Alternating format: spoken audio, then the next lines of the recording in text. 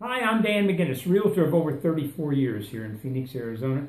Today, I would like to speak with real estate agents who represent buyers. How to always get your offers accepted and never have them rejected or countered.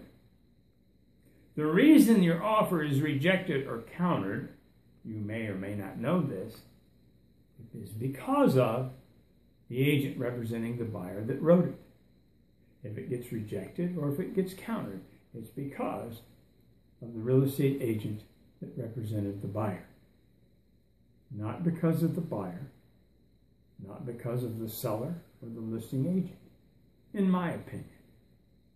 You see, if you can talk to that listing agent in advance and know what the mindset is, what the seller is wanting to accomplish, what their time frames are, and so on.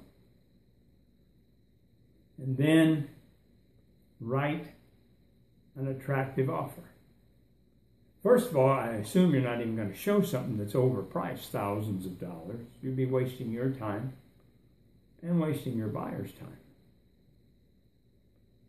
Then the next thing is, instead of $500 or $1,000 earnest money on an offer that you're writing on a home that's listed, let's say, for $223,000, put up $5,000 earnest money. Put up $7,000 earnest money.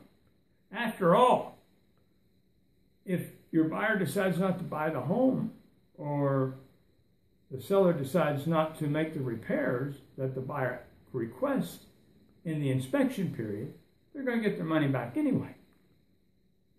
If the buyer doesn't qualify for some reason or another, they find out they have something against their credit and ends up they don't qualify, they're going to get their money back anyway. Make it attractive. Make it NADOTA, not a duplicate of the average offer. And the inspection period, it doesn't really need to be 10 days, I don't think. I think 5 days is plenty. That makes it look better than another offer if there happens to be multiple offers on the home.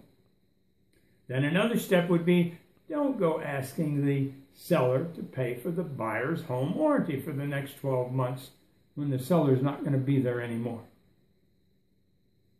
You see, when you use three little things like this or other things like that, you have a much better opportunity of having your offer accepted. And the next thing is to be with the agent and present the offer face to face. That's critical. That's real critical. And as Tom Hopkins used to say to me, I never see failure as failure, but only as an opportunity to improve my sense of humor.